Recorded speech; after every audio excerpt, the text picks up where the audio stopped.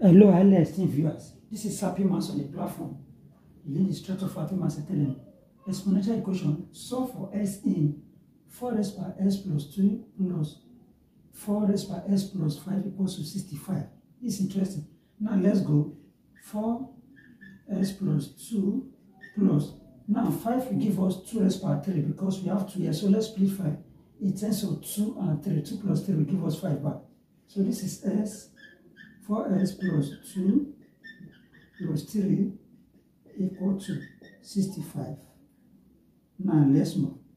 Now let's solve for that. This is 4 raised by s plus 2, then 4s plus 2 dot, which is times 4 raised by 3 equal to 65. Record that an times an is the same as an, meaning that 3 plus times is plus 2, we get 5 back. Now let's go.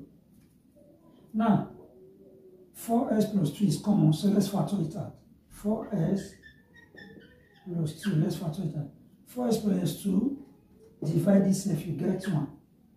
4s plus 2 divide 4s plus 2, you get 4s per 3. This 4s per 3. 4s per 3